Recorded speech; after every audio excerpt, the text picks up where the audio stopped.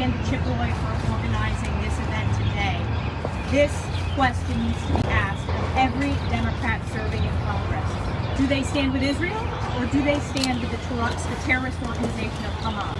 That should be an easy answer for every single person elected to serve in this body. It is clearly not for many Democrats.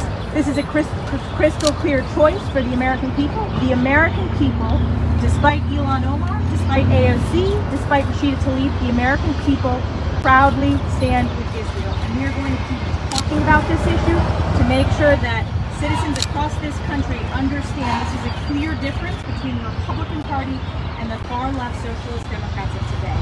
So thank you very much for my colleagues for coming today, and they're calling votes soon, so thank you very much.